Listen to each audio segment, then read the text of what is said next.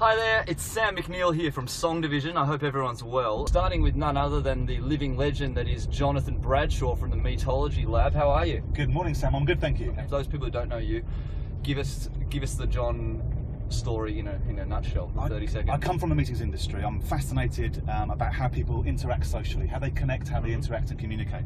And the interest in that comes from having worked for IMEX for 7 years. Wow. I left in 2011, just before the first IMEX America, and I went and reached out to the psychological community to say, what's happening psychologically? What's happening scientifically when people connect and interact? And what we do now, we're a bunch of psychologists and we speak and train and research into this whole area of social interaction, face-to-face communication. So tell us about the keynote that you're doing.